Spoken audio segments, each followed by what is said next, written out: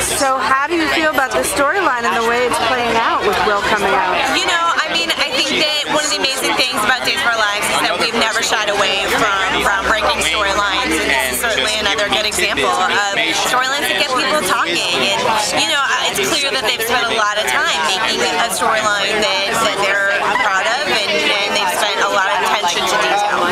So how is Sammy gonna take the big reveal? I can't tell you that. We're a long way from making that happen. I will say, you know, watching the first part of it unfold, I was definitely like on pins and needles, like how is Sammy gonna react?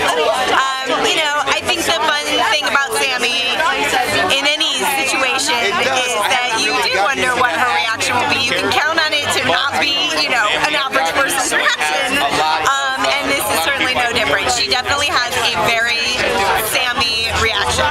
Oh, I like that. And you know, what is it like to be involved in a story that is going to get really mixed reactions from people? People have very strong feelings. I have never not been in a storyline that got mixed reactions. You know, obviously it has some higher stakes than on the political landscape than some of the other storylines that I've been a part of.